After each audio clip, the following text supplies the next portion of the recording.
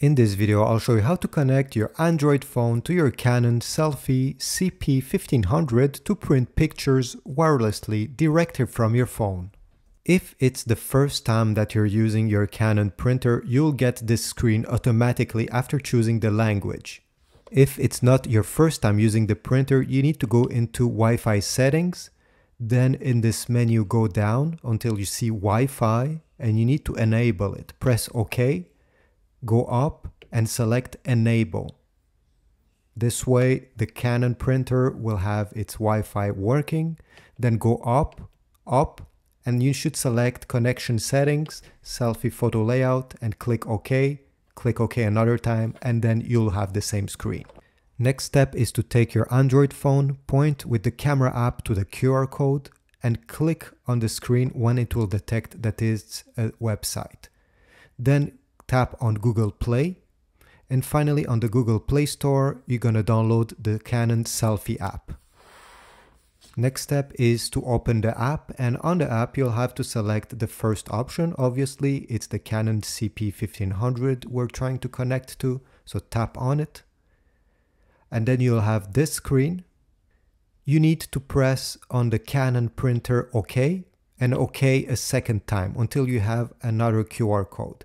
Then press OK on your phone, again OK, and the camera will open. Simply point the camera to the QR code. Then once it's scanned the code, you'll have this screen. Simply press OK on your phone.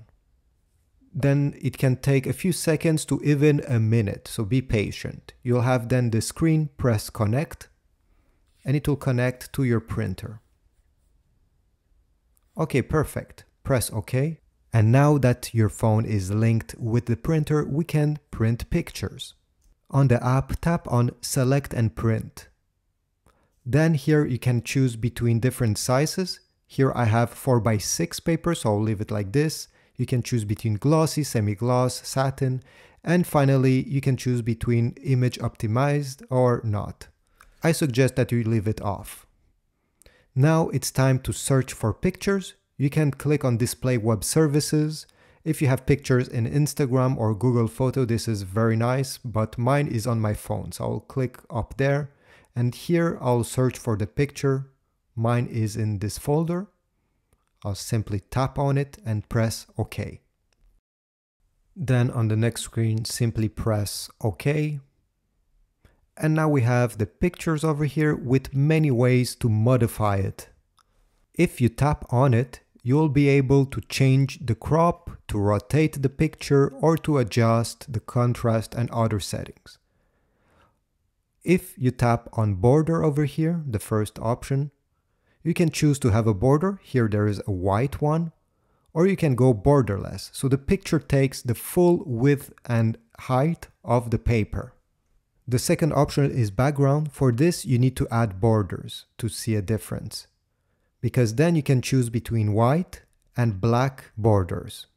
Another option is to add a date on the picture itself if you want to see it on the corner. Then you can add an overcoat. It looks like a watermark. There's different motifs over here that you can choose, and you can see it reflecting on the preview up there. Other options are stamps. Again, these are some images that you can move around, scale up and down, rotate. And you can also add a text in case you want to type something. Just go ahead. You can also change the color, the font, and everything when you're done. When you're done editing your picture, press the print button.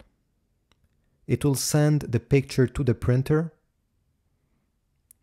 Again, this takes just a few seconds. You're gonna press Connect.